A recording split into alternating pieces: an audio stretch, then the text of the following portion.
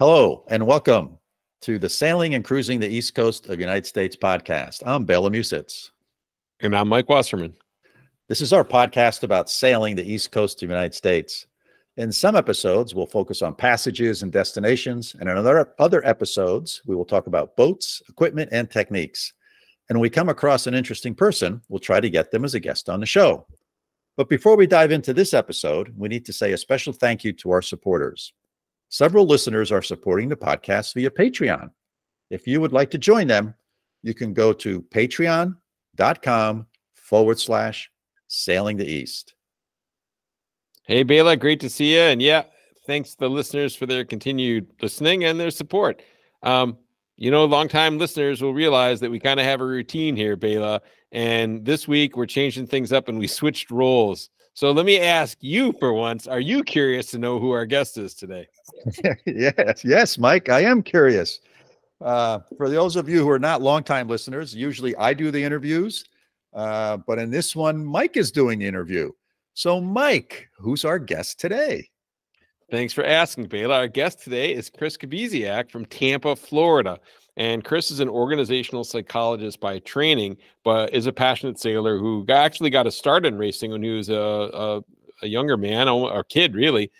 He's done a lot of cruising through the Gulf of Mexico and down in the Caribbean. And then interesting layers, he's also a broker that buys and sells sailboats. So Chris was a really easy guest to interview. What do you think? Are you ready? Yeah, let's dive right into this interview, Mike. All right, we're here with Chris Kubisiak. Chris, welcome to the podcast. Thank you, Mike. Really happy to be here. So first of all, tell us where you're joining us from. So I am currently at home in sunny Tampa, Florida, where we are enjoying Chamber of Commerce weather. This is that little gap between the heat of the summer and the cold when you really can't sail effectively. So it's absolutely prime sailing conditions right now. Beautiful. So you must be about 75 degrees warmer than I am right now because it's cold and gray here. So I'm glad there's sunshine for one of us. Great. So maybe Chris, tell us a little bit. I mean, you and I have known each other for a long time, and I know that sailing has always been a big part of your life. Can you tell the listeners a little bit about your sailing history? Sure. Happy to do it. So I grew up in Chicago, the suburbs of Chicago. For those listeners who are in our similar demographic, think John Hughes movies. Shermer High School, Shermer, Illinois. That was where I grew up. And moved to Florida my freshman year of high school, the absolute worst time to relocate a kid of that age, and was completely miserable with the transition to Florida. Everything you heard about Florida is true. It's just worse than what you think. So that was a tough transition. But my dad's boss offered to take us sailing one day, my mom, my dad, and I. He had a J30, which he had to deliver from St. Petersburg to his home yacht club, which is here in Tampa, Davis Island Yacht Club, which I'm now a member of, spoiler alert. And so he invited us out. We did a beautiful sail. It was the weather like it is now. It was beautiful weather, perfect sailing conditions, everything aligned just so. And I realized, you know what, this is not so bad. I actually really like this. And he was very gracious about inviting me to come sailing with them on Thursday nights. So here in Tampa, a lot of yacht clubs around the country, around the world for that matter, do evening races. They call it beer can racing. So it's very casual, informal racing around, a course near the club and what have you. Here in Tampa, we do Thursday nights, and he invited me out on Thursday nights. So I became a regular on that boat very quickly, which is unusual for a kid of that age. And that's where I learned. This is back in 1984, so a long time, and have been sailing ever since. And since then, I've done a fair amount of racing on the west coast of Florida. I know this flies in the face of the title of the podcast. Apologies. Still Eastern time zone, though, so I think that should count in some fashion. It counts, absolutely. But thank you for your sensitivity and your situational awareness, Chris. I try to be. I try to be a good guest, and I don't want to step on any sensibilities given the subject matter. As you know, we have very little sensibilities, so don't worry. Well, I will point out that we get the sunsets on the west coast of Florida. You guys have beautiful sunrises on the east coast, but we get to have a drink in our hand and watch the sunset. It's a little bit different program. True. So then I've been racing mostly on the west coast of Florida, a little bit of distance racing, which we can talk about. I've done races to Mexico, to Havana, to Key West, all out of the Tampa Bay area. And then a fair amount of chartering as well. We've had some good opportunities to do that. I think there might be some interesting things to talk about there, especially if anybody has interest in chartering, or, you know, kind of pro tips for how to get into that and things to be aware of, like the first time you go. We can discuss some of those things as well. And so that's kind of been my history of sailing. I realized a couple Thanksgivings ago, we were doing the whole thing where you go around the table and give thanks, and it dawned on me that everybody there was someone either that I met through the yacht club or met through sailing. And it occurred to me in that moment to be very thankful for the club itself and the opportunities that I've had to meet people through the sailing community around here. It's a pretty big group. It's a pretty close-knit group, and a lot of really friendly people. And I've really enjoyed that whole experience. So I've kind of veered from, you know, the history and my origin in sailing to the social aspect of it. But it is by nature a very social sport.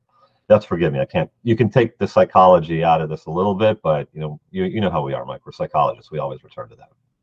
Absolutely. And you know, this has been a common theme. We've done over 100 episodes now, and the sense of community. And again, you know, I'm the sailing outsider, but from the outside looking in, the sense of community, the camaraderie, the inclusion that you get when you sail, to me is a big part of the benefits of why people invest so much money and time into this activity.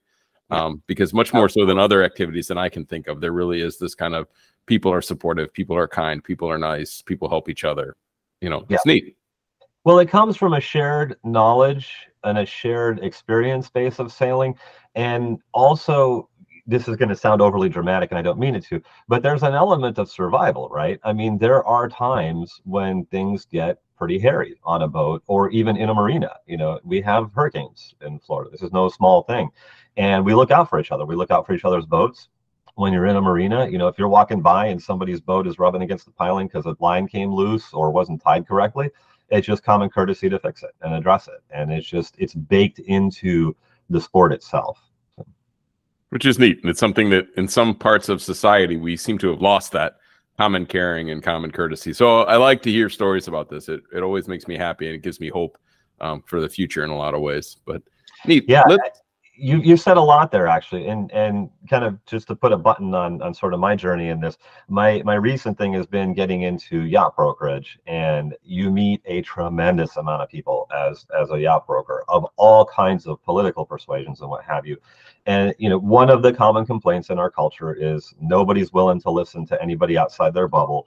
The sailing community really does a good job of getting through that. There are a lot of people that I know through sailing that have wildly different political perspectives than I do, but we can still have those intelligent conversations, reach across the aisle, listen to each other intelligently and thoughtfully, and have a meaningful conversation because of that shared basis. And I think as long as you can get to that point, you know, you can have some thoughtful conversations, but you know, sailing provides a bridge to that. I think I may be overselling it, but it's an interesting idea. I mean, this might be a whole future podcast episode. I don't know if we want to go there or not, but it is interesting as when you have common ground, how can you use that to bridge some of the gaps that faces society, not only in the US, but we have it here in Europe as well, of course. Of course. So it's kind of a human thing right now. Neat. Well, you mentioned three kind of main topics, and I want to try to get to all three, and maybe we break this into 2 episodes, but you know, maybe first talk a little bit about racing and, you know, your history there and what you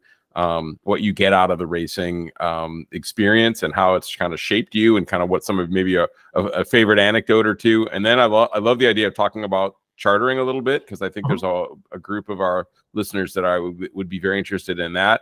And then that third piece, it's very interesting to me about the brokerage side, about kind of advice that you have for buying and selling and kind of what you've seen from your perspective. So maybe let's start with the racing, and maybe tell a couple of your favorite anecdotes about racing and what you've taken away from that. So racing, my introduction to sailing was through racing. And I full disclosure, I don't own a boat, don't necessarily want to own a boat. I'm a big believer in other people's boats, and there are always people looking for crew. So if you want to get into sailing or racing bigger boats, if you show up at any yacht club, anywhere where they're having races at any kind of amateur level, like there's a whole professional level, that's a whole different story. We can save that for another time. But I think we're talking about racing that's more accessible to folks like us and folks that might be in the audience. there are always openings at clubs. We're always looking for crew. We're always looking to introduce people to the sport. It has sort of a reputation of being a little bit elitist or exclusive. And it really isn't. Like, once you get to know people who are into racing and into sailing, it's folks from all walks of life. I mean, yes, it takes, a certain level of means to run a racing program. I mean, the boats are not cheap, and maintaining them, and especially maintaining them to sail at optimal performance is not an inconsequential thing. But for crew, you get everybody. You get everybody from young kids, all demographics, all walks of life, coming together in, if you will, a common cause. It sounds trite to say, but that's really what it is. This harkens back to what we were talking about earlier. You get people together that wouldn't necessarily hang out on a given Saturday afternoon or spend a weekend or a 3-day weekend together. But because of the racing program, they come together, they learn together as a group, and it's a function of learning sailing, learning how to sail a boat, how to get the boat around the water, how to do it very effectively, because you have to optimize everything in order to race effectively. And then, to get the people to come together. And again, that's one of the biggest things for me. I've had the very good fortune of having been with some crews that work incredibly well together. And that's really where the fun is. We've had a program on a boat called Wired out of Davis Island. It was a FAR 395, still is a FAR 395. We don't race on that boat anymore. The owner sold it. But for about 10 years, we campaigned that boat on the west coast of Florida and won the Suncoast Boat of the Year a couple of times. And our crew was it was kind of a lightning in the bottle thing. It was, one guy was a contractor, one guy was an engineer, I'm a psychologist, another guy did construction, all different folks. And, we all came together and sailed, and it took us a couple of years to get the boat dialed in, but we sailed very, very well together. And, you get to know people on a level of intimacy, if you will, that you would not otherwise experience. Because, like, there's an old cliche in racing that, like, a really well-run sailboat is very quiet, because everyone knows what's supposed to happen and everyone knows what you're supposed to do. Somebody will say, when we're tacking, when we're jibing, the tactician and the helmsman will be talking to each other, but the rest of the crew is actually pretty quiet. They're calling puffs, they're looking at wind, they're looking at other boats, they're providing information, but it's all at a very subdued conversational level. When you see videos and things of mark roundings and people screaming and yelling at each other, that's not because things are going well. That's because something went awry and people are course correcting or trying to provide information and shouting over each other. It can work and you can bail yourself out of a situation in a crisis, but that's not what's supposed to happen. So as far as my racing experience, again, mostly Thursday nights, just because of volume. Like, that's what we do during daylight savings time. Every Thursday night is how we wind down from the week. We have probably about anywhere, depending on the conditions, anywhere from 20 to 50 boats on a given night, racing in different classes, mostly PHRF racing. And then on the weekends, when it's standard time in Florida, it's a bit cooler and you have more wind during the day. So that's when we do our Boat of the Year events, which will be regattas that are typically 1 to 3 days over the course of a weekend. And there's a whole series of those. And that involves a lot of logistics. You got to get the boat from its home club to wherever the race is that weekend. Someone has to take care of that. You got to get crew there. You got to get crew back if it's multiple days. Some folks will sleep on the boat. Some will actually try to get some rest and go home and then come back the next day. There's a lot of pieces to it. So interesting. And what have been some of your memorable races that you've been involved in? So probably the most memorable are the distance races. Like when the Obama administration had opened up Cuba, we did a race from St. Petersburg to Havana. Cool. That was interesting. Just the experience, number one, of sailing there. It took about 3 days to get there, 3.5 days. And then being in Havana was, of course, interesting in its own right. That could be its own podcast. That's a whole nother conversation. But you meet a tremendous amount of people that are again taking this very seriously. Like, there's safety briefings, the boats have to be approved, you have to take safety courses, you have to be aware of what's going on, and then you kind of test yourself. It's a very different animal being offshore, and there's really no way to describe it without just getting out there and doing it. Like, you can talk about the fatigue, you're cold, you're wet, you know, you're racing, you're sort of in battle, you know, it's you're there with your crew and everybody bonds and everybody, you know, like, there's fights on board, of course, there's conflict like there is anywhere, but you get over it and you're much closer at the end of that race as a result. But those things are exhausting. But you have interesting anecdotes that happen. So we sailed, again, St. Petersburg to Havana, sailed well, had pretty consistent wind conditions.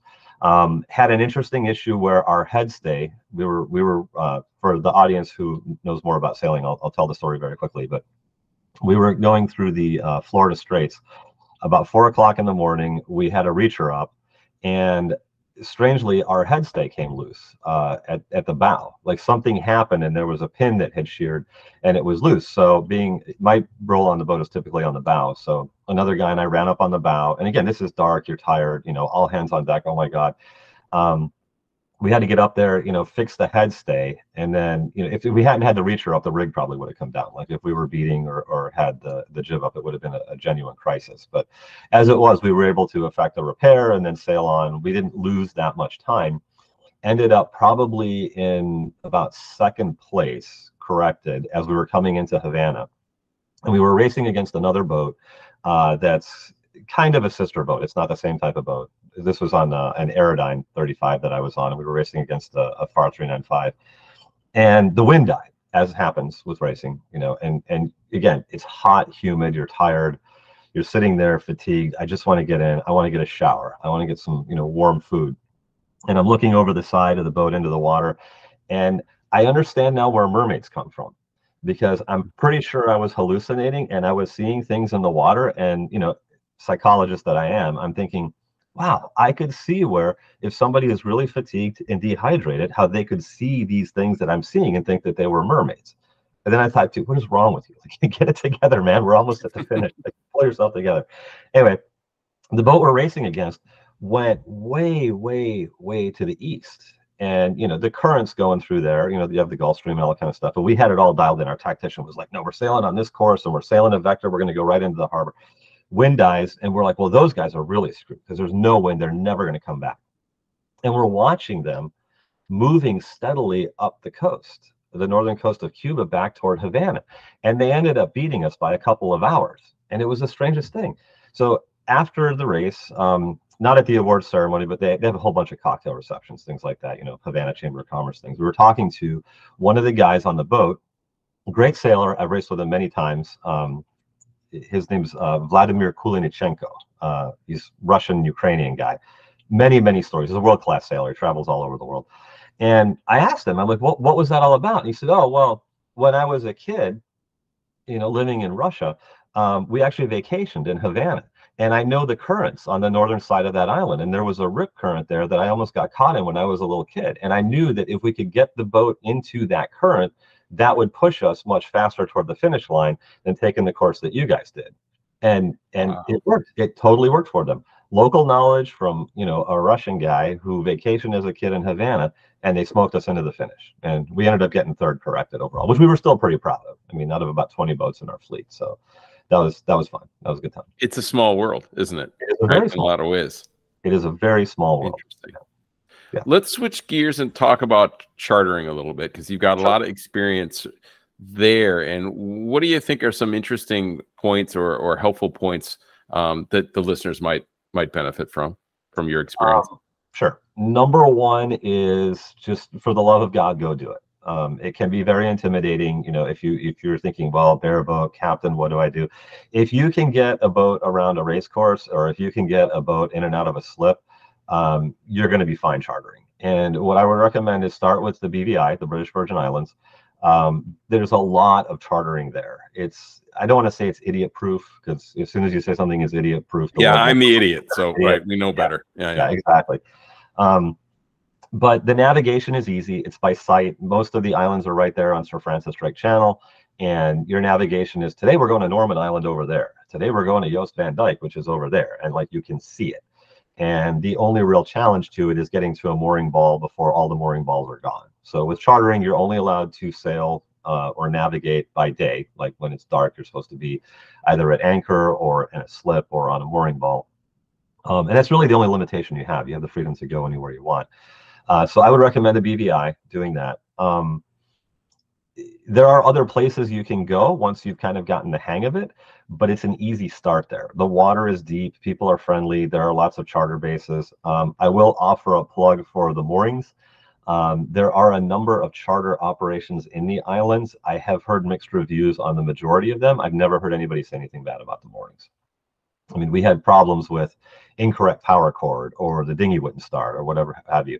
And they have somebody there within an hour, 2 hours, taking care of you. Whereas other charter companies that I'm aware of, nothing but problems. And the boats aren't well maintained. That's a bit of an issue, of course. So there are a lot of considerations there. So, my main thing is get out there and try it. Nice. It is intimidating. And then you've gone, sorry, go ahead. Oh, please. You've gone a little farther afield too than just the Caribbean, right? We have. We've had the good fortune of chartering with a lot of friends in different places. We've been to, let's see, the BVI. We've been to the Abacos, which is essentially a portion of the Bahamas. Very different, very flat, very shallow, which is a key consideration. Like, you're never going to run aground. Well, you could run aground in the BVI, but you kind of have to try. In the Bahamas, it's a challenge because it is very shallow. We've also been to, we did a charter in the Leeward Islands, going from St. Lucia down through St. Vincent and the Grenadines into Grenada. Wonderful experience. Absolutely beautiful sailing, consistent breeze, consistent winds. We did that on a sailing catamaran, which honestly, for charter, catamaran's the way to go. It's a tremendous amount of space. If, 4 couples with a lot of room, everybody has their own stateroom, everybody has their own head, big salon area, great, like, quality of life way to sail. The trip we did in the Abacos, actually, it was race week in the Abacos, and we followed the racing fleet around. We had a catamaran, which they're slow. You don't really want to race those so much, but it's a race for primarily monohulls, and they go from different islands in the Abacos and different marinas and different locations. And what we did was we would kind of sleep in, let them start racing. We would sail to where they were going, and then get there just ahead of them for the party every night. So we were hanging out with all the racers, and a lot of these people we know from other events. But we were doing sort of the more casual tour of that and meeting up with them. Wonderful. That's like my speed right there. Like, you get all the benefits without any of the costs. Exactly. Oh, Without having to be up at the crack of dawn, and without having to kill yourself sailing for the day. Yeah, it was wonderful. It was a wonderful experience. Most recently, we did Tahiti. We sailed in French Polynesia, which everybody says it's Tahiti. It's not actually Tahiti. You fly into Tahiti, and then you fly to Raiatea, which is where the charter base is. And then there's a number of islands that you do out there. We sailed to Bora Bora and Taha'a, and a number of other islands that are just fun to say. Beautiful, absolutely unspoiled, pristine area. A little more challenging from a sailing standpoint if you're bareboating. The passages between the islands are a little bit rough. We've had some people succumb to seasickness. It's, like, so if you're going from Taha'a to Bora Bora, it's about an 8-hour passage in reasonably, 3 to 4 foot seas, which is no small thing. The interesting thing about the islands there, though, is they're all surrounded by motus. So, like, you'll have an island, like the island of Bora Bora that you picture with the mountain and everything. Around all of that are what are called motus, which are essentially reefs that are built up into sandbars. And within the motu, there's always like a pass that you have to go in. And once you're in there, it's like flat water. Like, it's steady breeze, but incredibly flat water, which is perfect for sailing, anchoring. And the water is gorgeous. Like, you see these photographs of, like the yacht, and you can see the shadow underneath it, and it looks like it's, floating in air. It's exactly like that. Like, those photos are not an exaggeration. Like, it absolutely looks like that. It's incredible. Neat. Cool. And right, again, with a lot of our guests come on, we're both, you and your partner are both sailors and both experienced sailors. Yeah, and that makes like this work really well, right?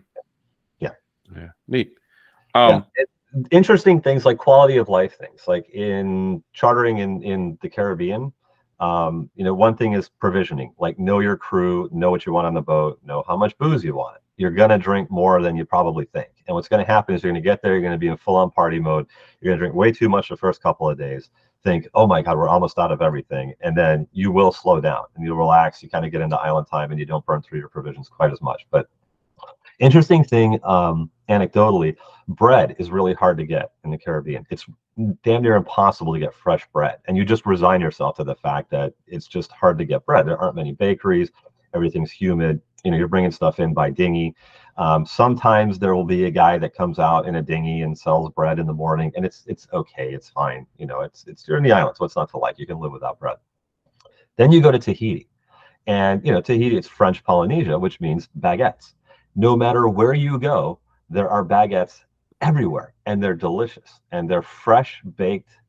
There's an island out there called Mapiti, and the whole island has about 600 people on it, and super friendly, like the nicest people you'll ever meet. You start to learn, you know, Polynesian language and everything. It's amazing, and all these people like on bikes riding by with fresh baguettes. It's the craziest thing. Beautiful. It's wonderful. Nice. Yeah, know where you're going, right? Anecdote. We rented bikes on Mapiti, right? And we kind of walked. We had to hike for a little while, and we found this guy that rents bikes, and he's like, yeah, you know, it's whatever, 30, you know, French Polynesian francs for the day. And we're like, okay, do you need, you know, do you want ID or anything? He's like, no. He's like, you know, it's fine. It's not that big an island. You're not going to take the bikes with you. They're not going to go anywhere. There's one road. So even if you abandon the bikes, I'll send my son out later in the day. He'll find the bikes. It's fine. And we did the ride around. It was beautiful. It's gorgeous. Neat. But it's like, I don't want to sound ethnocentric about it, but it's kind of like the land that time forgot. Like, it's when you think island paradise and nice people and unspoiled and no t-shirt shops, no tchotchkes, all of that stuff, that's what it is. Like, it's really, it takes forever to get there. And yeah, it's kind of pricey, but it is absolutely worth the time and the money you will spend to charter out there. It's a bucket list item for anybody who has interest. I would strongly recommend it. And it hasn't been discovered yet. Nice. That's a good pro tip, Chris. I like it. One other pro tip, last one for chartering. To Florida. During COVID, a friend of mine called me up and said, hey, you know, another guy from the yacht club, we're going to take the boat down to the Tortugas and go to Key West for a few days. This is in the middle of COVID. And, you know, do you want to come? We had a guy bail out and we have an opening. We thought of you. We'd like you to come with us. And I'm like, yeah, that sounds really good. Let me think about it, you know, and I'll call you back. And I came home, talked to, you know, my girlfriend, and I said, you know, John just called. He's got this offer. We're going to do like a guy's trip. And she's like, what are you thinking about? She's like, go, get out of here. You got to go do this. And I called him back. I'm like, I don't know what I was thinking. I'm in. Let's go. Let's do this. So we sailed, the three of us, from Tampa on his boat. It's a Tartan 4000, down to the Dry Tortugas. Spent a couple of days there at the fort. Lots of stories, lots of anecdotes for another podcast, perhaps. But it was gorgeous. And it's kind of like, there's nothing there. There's no facilities. It's just you, your boat, your anchorage, and Fort Jackson. I believe it's Fort Jackson, which is there. You can tour that, but there's really not much there. There's not even a bathroom. Like, they fly tourists in and out of Key West there for the day. And it is absolutely gorgeous. It's the closest thing I've seen that's in the US that has the feel of being in the islands. It's, again, very unspoiled, and we're very fortunate to have it. It's technically a national park. And really, I think, a bit overlooked by folks who, you know, some people have been and they rave about it, but a lot of people don't go for whatever reason. And, you know, if you're out here, even if you're in East Coast, Florida, whatever, it's worth the trip. It's worth taking the time to go there. Neat. I love it.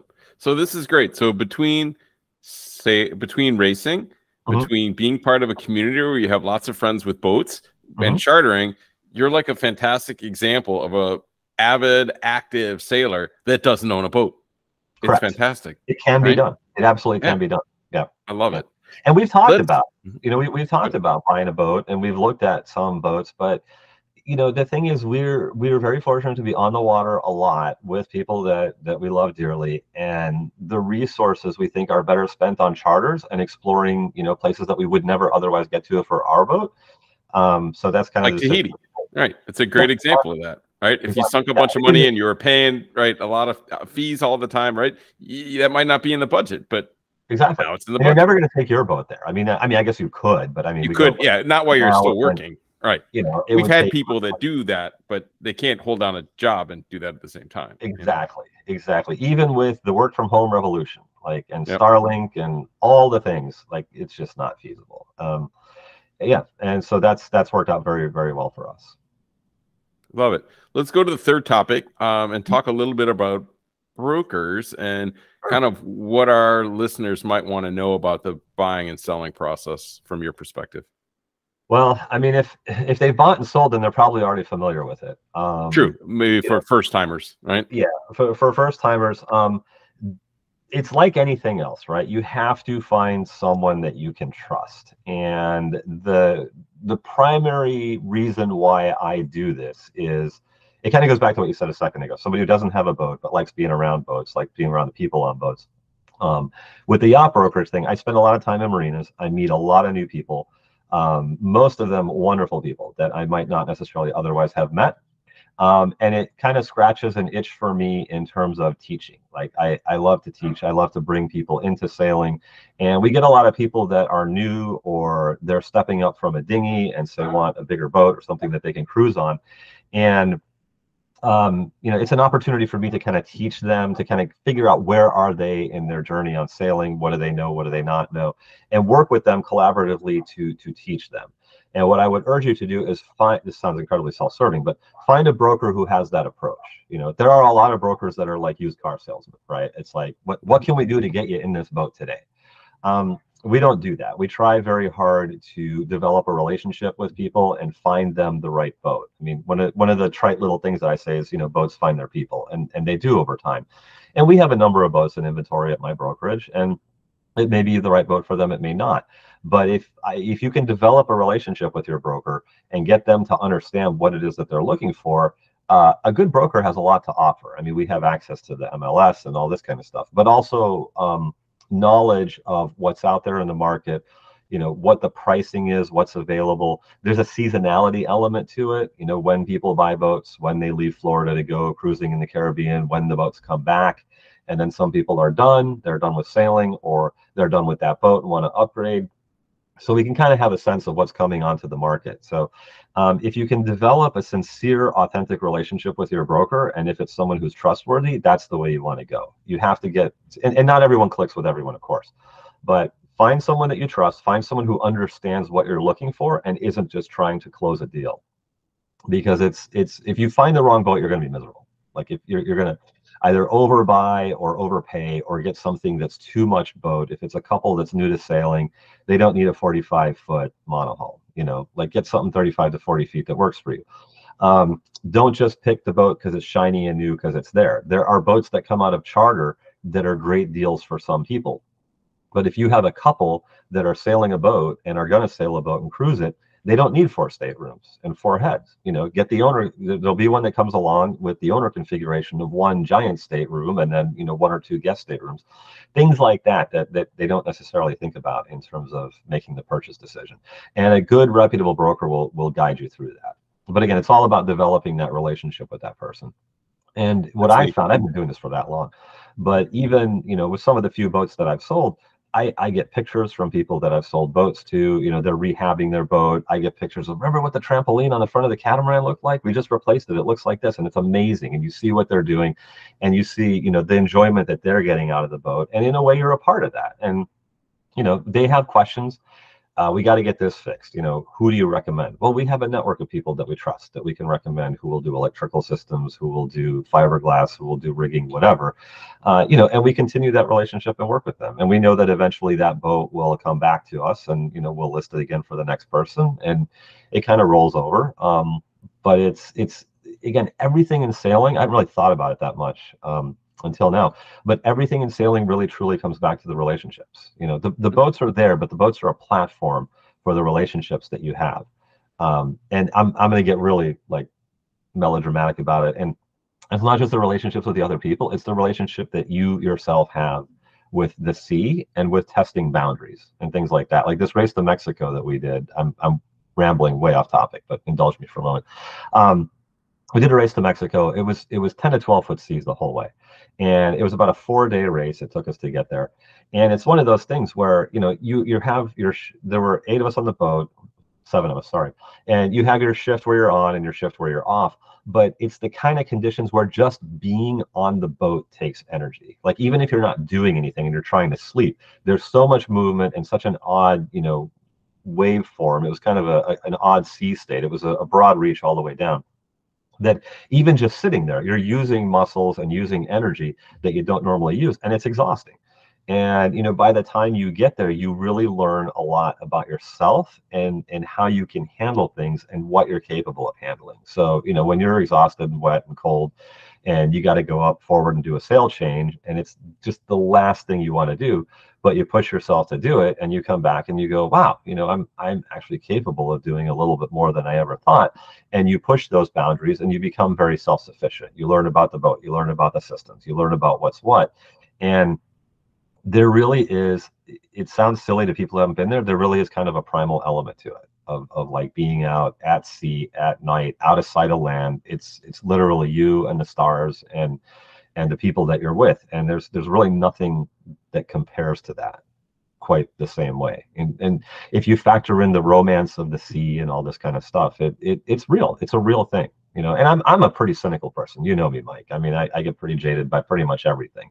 So for me to say that's I think people will see that if they push themselves a little bit and push their boundaries and test themselves in their boats. Absolutely. But I really love how you put that, Chris. And it is. So it's, at the center of it, it's you and the ocean, or you in the water, and the boat is part of that, and the people that you meet. And then the people that you race against, and it becomes kind of the social community. And even inserting the broker in there, right? That you can just do the broker's a one-off thing, or the broker's part of your network, and it's I've had the same experience in buying a house, right? Like we had one realtor that we really trust. So we did a couple of transactions with her. And again, this idea of helping and supporting and sharing, and instead of an adversarial relationship, like a lot of times it has been, right. that one was a winner, right? And maybe other people she wouldn't have connected with, but for us, it kind of worked. And it's that kind of matching and talking with people and listening and seeing. It's not transactional, it's a relationship. And it's, let's make this fun. And again, it's boating, right? It's supposed to be fun. It's supposed to be, something that you enjoy doing and that you enjoy learning about. And as a broker, you get to be a part of that. And it's exciting. It's a lot of fun. It's challenging too. And like some people you meet, other brokers or various people that, are maybe less trustworthy. It's unfortunate, and you get a little jaded by that. But yeah, the biggest advice I would offer to people is shop brokers until you find somebody you like, and stick with them. Like they'll do right by you if you find the right person. And and again, speaking of East Coast, if anybody's looking for folks, they can reach out to me. I mean, we can put my contact information in the show notes, what have you. I also have a YouTube channel that I'm starting up. It's a little plug, sorry. But I'm happy to make recommendations. Like there are, I have a growing network of brokers up and down the East Coast of Florida. I've got a couple of guys in California that I know too, that I would recommend. And they may not be the right person for that particular client, but they will connect them with someone who is. These are, reputable people who have been doing it for a long time, and they base it on doing it the right way and developing those relationships. And again, that's where the fun is. I mean, you can make a substantial amount of money in brokerage, but really the enjoyment comes from seeing people find the right boats and then sailing with them. You end up spending a lot of time sailing with clients, teaching them the boat a little bit and finding. I have a number of captains that I work with that both teach and will do deliveries and things like that. And it's this wonderful little community of people that are helping each other. And it's really about that at the end of the day. Neat. I love it. Chris, this was great. So we've got, the three different perspectives, kind of the idea of racing as a way to get into the boating community and find people and find your place. The chartering as a way to expand your reach and to do things that maybe you wouldn't do just in your local kind of neighborhood. And then this third piece is the broker. And it all kind of was wrapped into nicely your psychological, being a psychologist, your psychological view on this, I think was fantastic. Well, thank you. For the last question I have for you is Sure. one we always ask, which is there anything that I should have asked you and didn't? That's a really good question. No, I think you covered it pretty well. I mean, there are always more anecdotes and more stories, but I think the way you buttoned it up just now, wraps it up nicely in a way that we have like a nice little kind of coherent package for this particular podcast. If there's interest, I'm happy to do a deeper dive into any of the three areas if we'd like to do that. But as far as anything else, I will say this. One thing that you didn't really ask the question, but I'll put it out there because maybe it's helpful, is if you're going to go charter, if you're going to take that step, patience. Like things in the islands happen on island time, and there are a lot of very successful people in the yachting world. Everybody loves the word yachting, who expect things to happen when they want them done. And in the US, things operate on a very different time schedule and a different time scale than they do in the islands. So, bring some patience as you make that transition coming from the US, say flying into Puerto Rico, and then like a little puddle jumper flight into Tortola. You will see a dramatic shift in the speed with which things happen and the urgency. And that's okay. Everybody expects that. Everybody knows that. But if you haven't done it before, it takes a little time to make that adjustment. Intercultural competence. Yeah, intercultural competence is something that I teach. And that might be an interesting episode, is kind of give some basics, not only orientation to time, as you said, but high context versus low context. So how you build these relationships is very different. How people are evaluated, how you give feedback to people, all these things can vary greatly. Just a few hundred kilometers or a few hundred miles from, from where you're sitting right now in Tampa, you can be in a radically different culture. So I think that's really neat. Maybe that's a good episode for another time, is kind of some basics of intercultural competence, especially in the Caribbean and areas that people on the East Coast might be sailing to. Exactly. Yeah. Yeah. Good. And it's part of the prep. And again, talk to as many people as you can. And, for those of your listeners who are new or maybe a little, tentative about it, find a local yacht club or sailing center and go volunteer to race. Not every boat will welcome everyone. We're all human beings. And then you have, the resident badass hardcore racers that are like, we have our crew and we're not going to take the new people out. That's fine.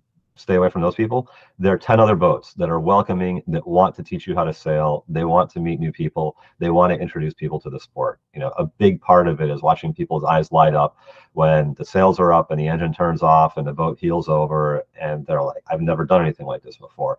And, those of us who love to sail, we love to share that moment. It's nice. We get people like that every Thursday. We have people that are new, and watching their reaction to, I had no idea this was available to me in my backyard.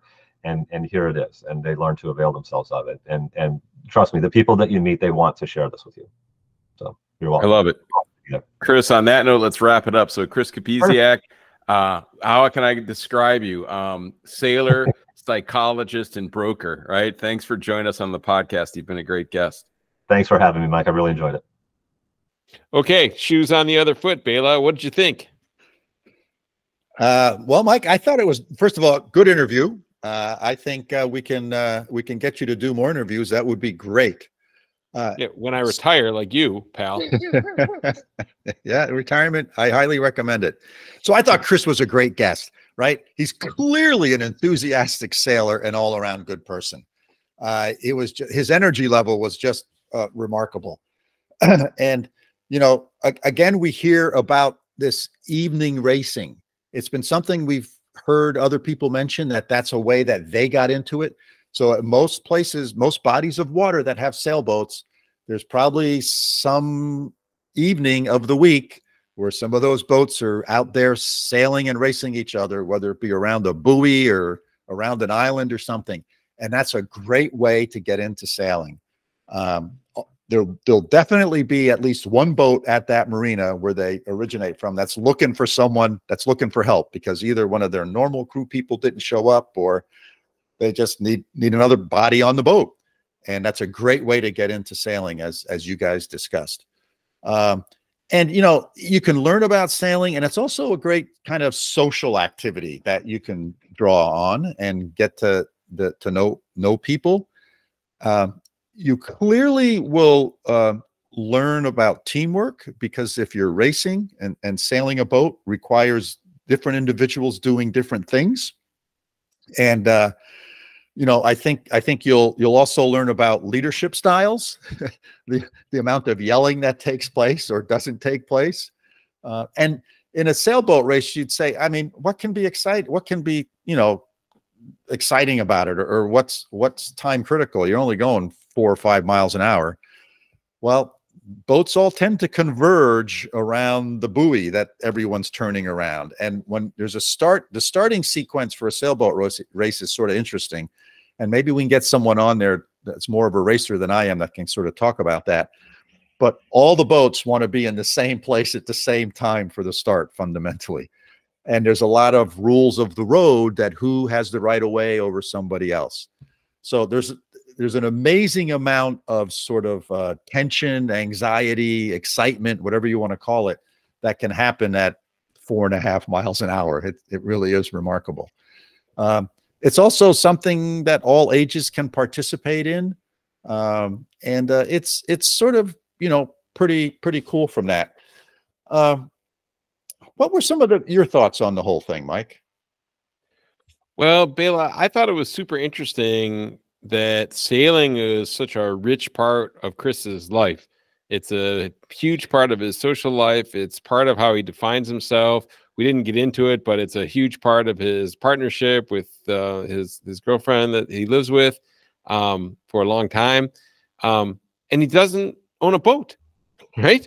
And I hadn't really thought about this. This wasn't something that was kind of in my face. And really, that you don't even need to own a boat to be an active sailor. Now, you have to live in the right place, and you know there's other things. But this lifestyle that Chris has built without a boat is really pretty cool.